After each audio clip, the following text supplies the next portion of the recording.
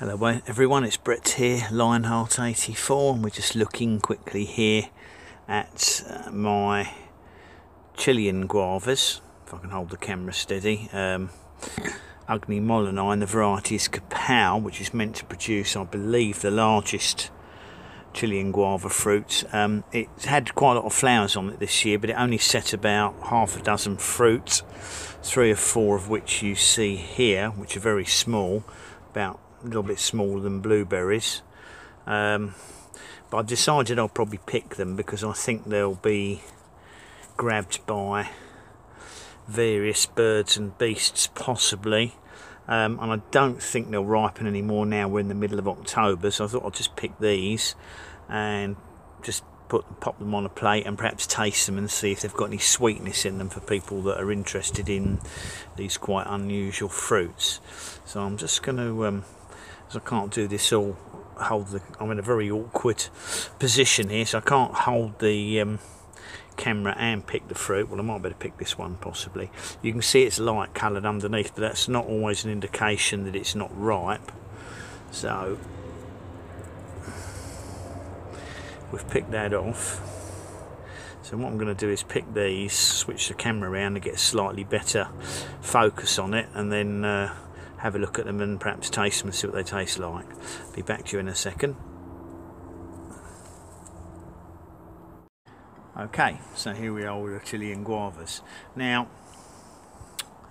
you can probably see that these fruits, it's in quite a shady position. They've got a red or pinkish blush to them, but they're also quite pale on one side of the fruit as well. I hope you can sort of see them properly. Now, they're probably the size of large peas. I have seen them in other videos where they appear to be dark, a much darker red, but as I said, this is the variety Ka-Pow, which is meant to produce the biggest fruits.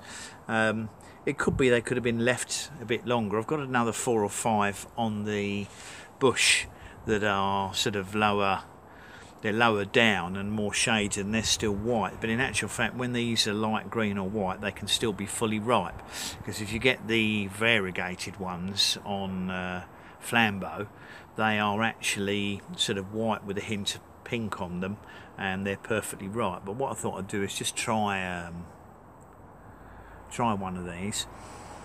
I can smell they have got quite a nice scent to them. I've heard people say they're strawberry scented. I'm not sure. Let's try this one.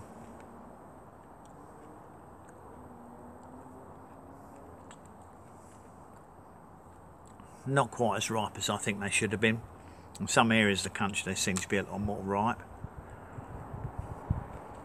That one's that was nicer. They're kind of strawberry. They have got a slight strawberry flavour to them, which is what people often say.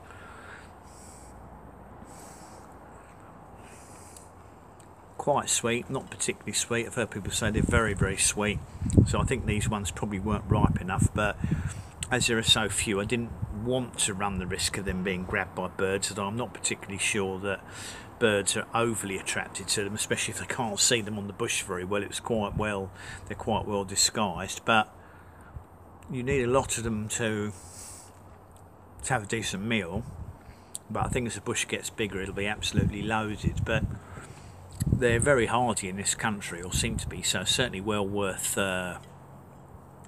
growing them for a little ornamental that produces edible berries. That's my Chilean Guava Ka-Pow, Ugni Molyneux. I said I just thought I'd do a quick taste video and have a look at them for people who are particularly interested in those. That was quite a nice one. Not as sweet as they should be, not ripe yet.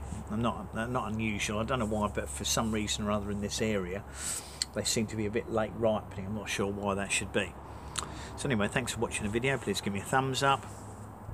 Do share the video if you think anybody might be interested in Chilean guavas. They're not a guava, of course, but they're called that because the fruit looks similar to a very small guava. They are distantly related in the Myrtaceae family, I believe. Please subscribe to my channel if you haven't done so already, and remember to click on the bell if you'd like updates on new videos as they come out. I'll see you all soon. Brett out for now.